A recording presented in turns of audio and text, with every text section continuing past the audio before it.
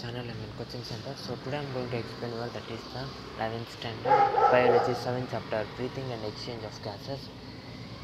So in this you will learn about the respiratory system of our body, and you will learn about the how it works, the process, how it works, and what are the organs that helps in this breathing and exchange of the gases. So let's know about the basics that is breathing. So as breathing, you all know that is the process of exchange of O2 from the atmosphere and CO2 that is produced by our cells, our respiratory system. And this the breathing, they may ask for 1 marks in your final exam. Next, the main thing, breathing, after breathing, the main thing is in that inspiration and expiration, the two things difference. The difference is, in inspiration oxygen from fresh air is taken by the lungs, and in expiration the oxygen that is taken, it will go to every cell, and then the CO2 from the lungs, it goes out to the atmosphere again. So this is the basic difference between the inspiration and expiration. So this also they may ask you in your final exam for 1 or 2 marks. Next, the main thing, now respiration. Let's come to the respiration. The sum total of physical and chemical process while exchanging while oxygen and carbon dioxide etc. are assimilated into the system, and the oxidated products like carbon dioxide and water are given off. So respiration, it is the process in which, take a simple understanding is, respiration, it is the process in where you will take the oxygen present in your atmosphere, you will take the oxygen and you will give out the carbon dioxide. Simply you can understand. And respiration also they may ask in your final exam, 1 mark. Next, diaphragm. What is diaphragm? So a muscular membranous partition separating the thoracic cavity from the abdominal cavity is the diaphragm. So I will show you the image. So in this image you are seeing the lower part, this lower part in our respiratory organ, that is the lungs. In that lower part, in the down of that lungs, you can see the thing that is like a arc shape, that is the diaphragm, you can see. So this is the diaphragm. Next, the next concept is, so the pressure contributed, so by the pressure that goes to inside our body, in the pressure, so at what pressure the oxygen goes from atmosphere to our body, it goes very much pressure force, and it is by that pressure it is present as partial pressure of oxygen. For carbon PO2, partial pressure of.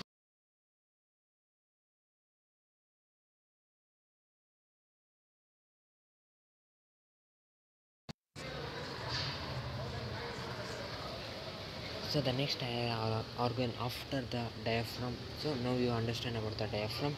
So it is a muscular membranous partition separated by the theoretical cavity from the abdominal cavity. The image you saw, the diaphragm comes down the lungs, and the force, the pressure while we breathe inside, and the force in which we take, or the pressure, it will goes into the lungs. From the out of the atmosphere to the lungs the air goes. Next, pharynx.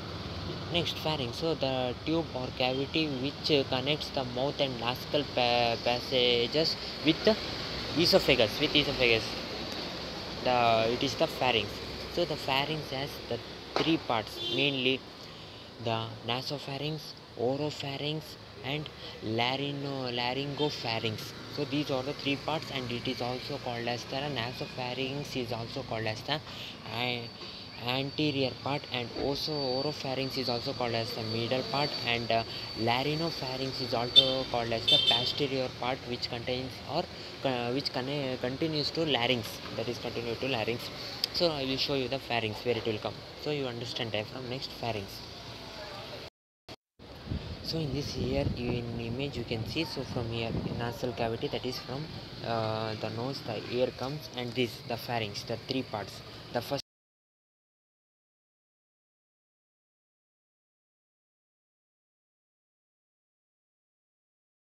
nasopharynx, it enters to oropharynx.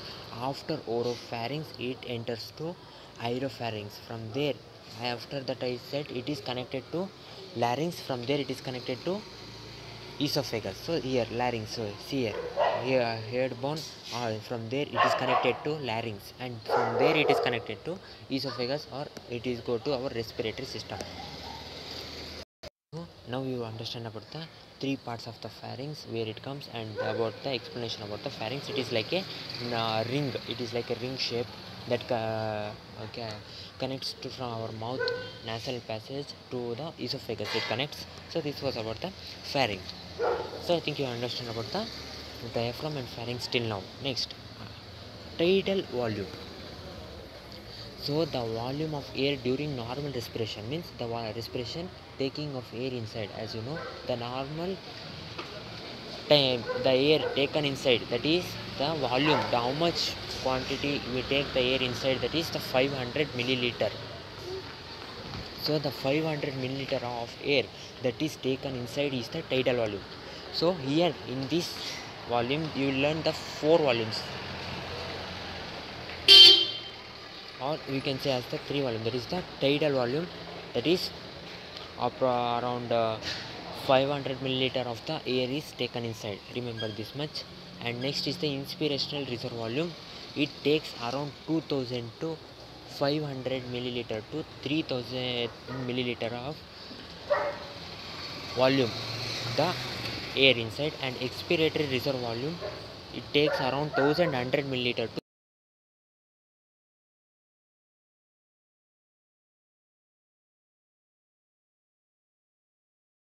things, how much volume of air, tidal volume, inspiratory volume and expiratory volume. So they may ask the definition of differentiate. So you can differentiate this, and you can tell the 1500, 2500 to 3000, and 1100 to 2000, 1200 milliliter of air is taken. You can give the explanation. Okay, next.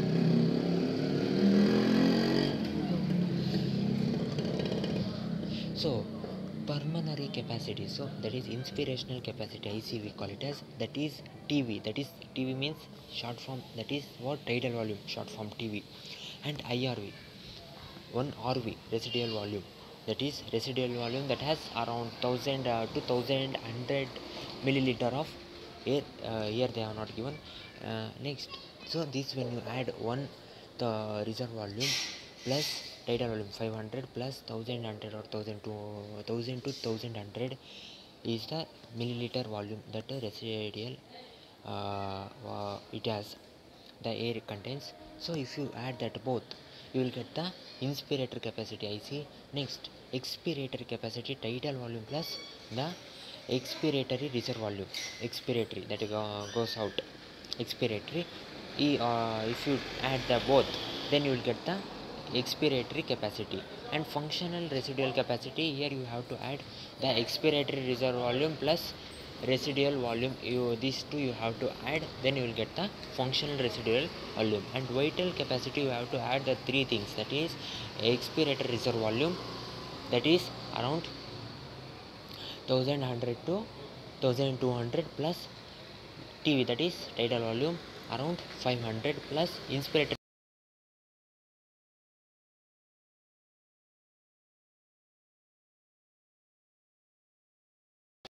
This is the all the inspiratory, vital capacity, residual capacity, expiratory, reserve, tidal volume, these all four things also you have to add to get the total lung capacity. Total means how much air, whether it may be 1100, 500, all the air will come under this, because total means all the air that goes to inside our lungs.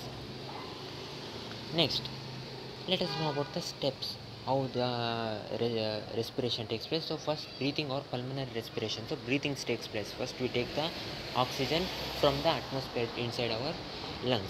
Next, diffusion of gases O2 and CO2 across alveolar membrane. So alveolar membrane, the diffusion will happen, the exchange, the transportation of gases to the blood will happen. Next, it will go to our all the bloods. So it will be transported to our body to the blood. Next, diffusion of O2 and CO2 between blood and tissues. There will be diffusion of CO2, and then the CO2 will be expired or the left out. The CO2 will be given to the atmosphere. So this is the steps. So these steps they may ask to your final exam, 2 to 3 marks they may ask. So this was about the tidal volume, diaphragm, larynx, pharynx, and the steps. This was the some topics. Next, mechanism of breathing. So first let us see the differentiation between the inspiration and expiration. What is the difference? Or the what is inspiration and expression you learned. Example, so inspiration, now you learn about how inspiration happens. Now there you learned about only one word, one line, 1 marks they may ask about that you learned. Now let us learn about some brief how it happens. So it is the pressure with the lungs is less than at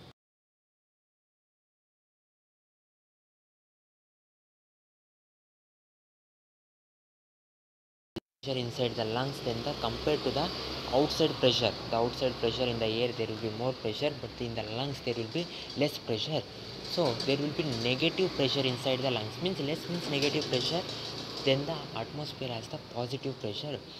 So the contraction of diaphragm increases to the volume of thoracic chamber. So the contraction of diaphragm increases, it will as you know diaphragm, it will be increasing its contraction. The contraction of external intercostal muscle lifts the rib and stream, causing an increase in the volume. So it will lift the ribs. There will be lift in the. They will raise the ribs, the diaphragm, and it causes an increase in pulmonary volume decreases. So it causes an increase and the pulmonary volume and a decrease in the intrapulmonary volume pressure to less than the atmosphere pressure. There will be less in the pulmonary volume pressure, there will be less than the compared to the pressure in the atmosphere, and it forces the air outside to move into the lungs. So then the air is so it the force then the from the air means from our atmosphere the lungs, from our atmosphere the oxygen enters to our lungs. So this is the process how the inspiration happens. So from the as there will be pressure outside more, there will be less pressure inside, so the diaphragm will be contract, and therefore the ribs will become the big, and therefore the outside air rushes towards the inside. So this is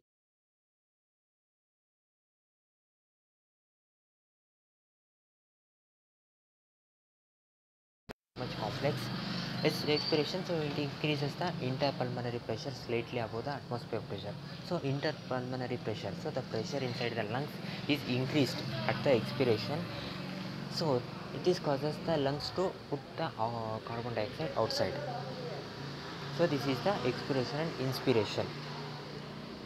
So now, so the pair to external nostrils, so respiratory tract from where how step by step. Let us know simple. So first it comes to external nostrils, then nasal chamber, nasal passage, that is the nose. Next nasopharynx, so pharynx as you know, glottis, then larynx as you know, from nasopharynx to larynx it will come, then trachea, then left pulmonary and right primary bronchi, and secondary and tertiary bronchi, and then it enters to bronchialized vascularized bag like structure. Then after that you know that it will come go to the blood, you know steps, it will go transport to the blood, and then the diffusion occurs, and then the CO2 is put out to the out of the lungs. So this is the steps you learnt there. Here you learnt no steps involved in respiration. Here a respiration tags step by step you learnt. Next, respiration organs in animals. So let us know some respiratory organs that are present in animals. So as humans there may be respiratory organ is present in animals also, but what are they called? Let us know some. They may ask 1 marks for 1 marks in your final exam. They may ask. So general body surface. So this is protozoans, annelidas. So gills has like gills, fishes. It has fishes has the gills, and air bladder is present in bony fishes, lung fishes, and lungs all land vertebrates like amphibians,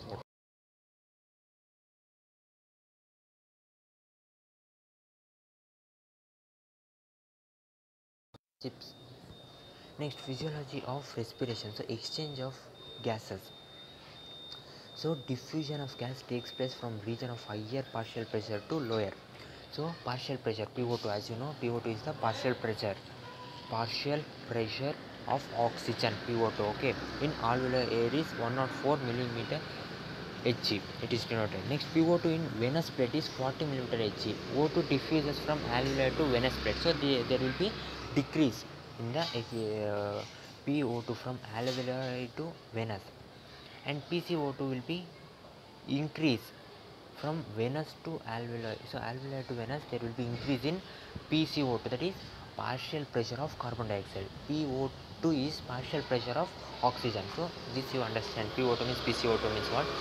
Then PO2 will be having the alveolar air more and the venous air less it will be having, but in the PCO2 there will be venous blood more and alveolar air less. Next, transport of O2 by the blood. So let us see the how transport of O2 by the blood are taken. So about 10% of CO2 forms carbonic acid with water of plasma. So Hb plus 4 O2 from lungs and tissue cells, Hb plus O2 4. This happens. So hemoglobin deoxygenated, hemoglobin Hb deoxygenated, oxyhemoglobin here you will get. Next, transportation of CO2 in blood. So CO2 plus HO2 carbonic anhydrous, so H2CO2, so carbonic acid is blood, and about 20% of CO2 is transported by combining the amino group of hemoglobin in RBC, and 70% of CO2 is transported by bicarbonate of sodium. So bicarbonate of sodium here Hb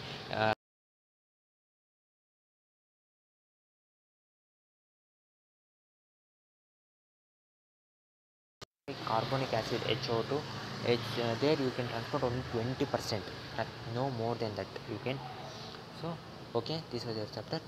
So now let us see the questions they may ask. So 1 marks they may ask, name the organ in human respiratory system which produces sound, and how many. These are the questions they may ask in your exams for 1 marks. See the one, you may glance this once, and this is for 1 marks they may ask in your final exam.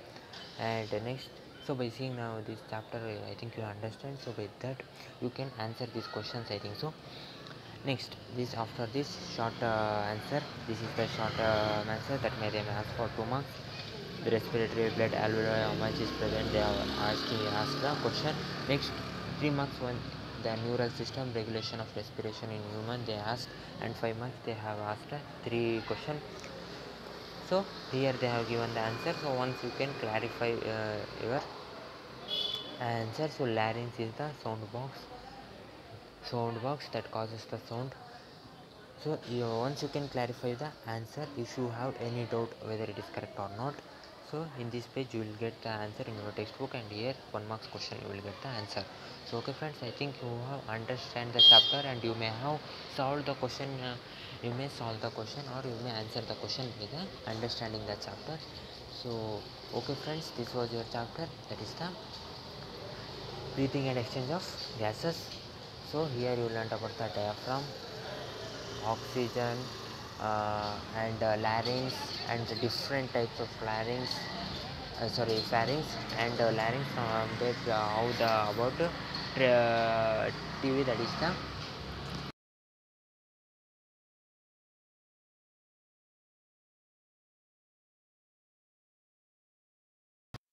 topics, exchange step, how it involved in expiration, and other topics you have learnt. So okay friends, I think you understand this chapter. So I think you may now answer the questions of this chapter. They may ask any question. So this was your chapter, the breathing and exchange of gases. So okay friends, solve the question, and I think you understand the question. So in my next video I will explain the next chapter of your 11th standard, that is the blood fluids and the circulation. So this is also the important chapter, and the main things, the point that you may have to remember in that chapter, and they may ask in your final exam also I will explain. So okay friends, this was your chapter. So like my video, comment on my video, and subscribe my channel and coaching center for more video. And see, once again you want means you can see the question. I will show you. You can pause and watch it. So okay friends, and here you can watch it the answer. So okay friends, bye, so take care. I will see you next video. Till then, take care, have a nice day. Bye my dear friends.